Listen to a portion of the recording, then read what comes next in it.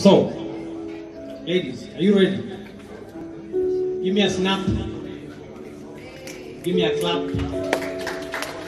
So this is for the ladies in the house. See me after this. Anyway, let's go. So to the young beautiful lady outside there that will one day be my wife, the mother to my 19 unborn children. Allah. Yeah, you heard me right, 19.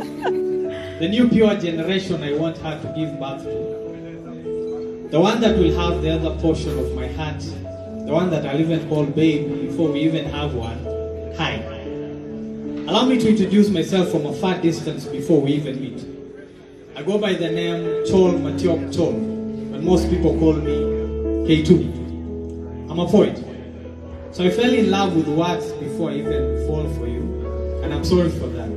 Please forgive me. I'm from a motherland that gives birth to tall, dark, handsome giants.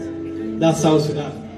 I was raised and brought up by an African mother who taught me that, my son, when choosing a wife, don't let the natural allowances that they have deceive you.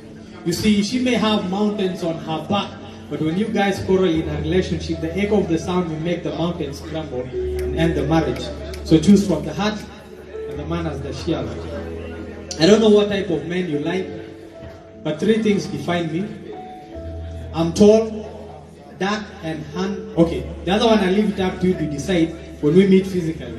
But please don't disappoint me. Don't break my heart.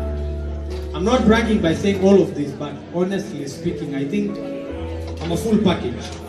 I'm a type of a man that will give you slow morning kisses on a Monday, tight warm hugs on a Tuesday, flatter with you the entire Wednesday, teach you about how to handle hardship in life on a Thursday, take you to my parents for blessings on a Friday, make babies on a Saturday, and then go on our knees and tell the Almighty Father, thank you for the life that you've given us on a Sunday. So how lucky are you? We may have not met yet, but something tells me that you've got a personality that will teach my son how to treat ladies like a gentleman. We may have not met yet, but something tells me that you've got manners that will make my daughter proud to call you a mother and a role model. So tell your neighbor, wherever he is, who's now stalking on you, that he's wasting his time.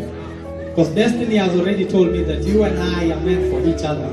And in case we don't meet here on earth, I'm 100% sure we'll meet in the afterlife. So my future wife, wherever you are, my question is, will you marry me? Thank you. Point K2.